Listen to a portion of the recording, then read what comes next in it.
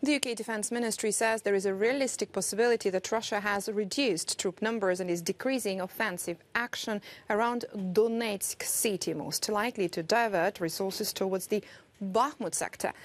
where Russian forces are also stepping up their use of heavy artillery and airstrikes, according to the commander of Ukraine's ground forces. The UK Defence Ministry says the front line in Bakhmut largely follows the main railway line. Ukraine is generally holding Russia's involvement from the south along the line of Korsunsko Street, the old main road west of the town. According to the Institute for the Study of War, geolocated footage posted on the 16th of April shows that Wagner Group forces have advanced north of the Kostantinivka-Chasiv Yar-Bakhmut route along the main railway in Bakhmut. The commander of Ukraine's ground forces said Ukrainian soldiers inflict significant losses on the enemy and significantly slow down its offensive.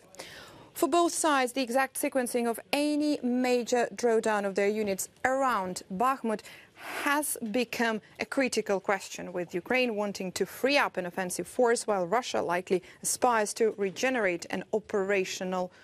force. Wagner Group leader Yevgeny Prigozhin attempted to justify slow Wagner advances within Bakhmut, likely in an attempt to pressure the Russian Ministry of Defense into providing Wagner with a consistent and adequate supply of artillery shells. The Institute for the Study of War says Prigozhin is seemingly regaining some favor with Russian President Vladimir Putin, likely as a result of the Russian conventional military's inability to accomplish the tasks Putin had set up during the winter offensive in Donbass.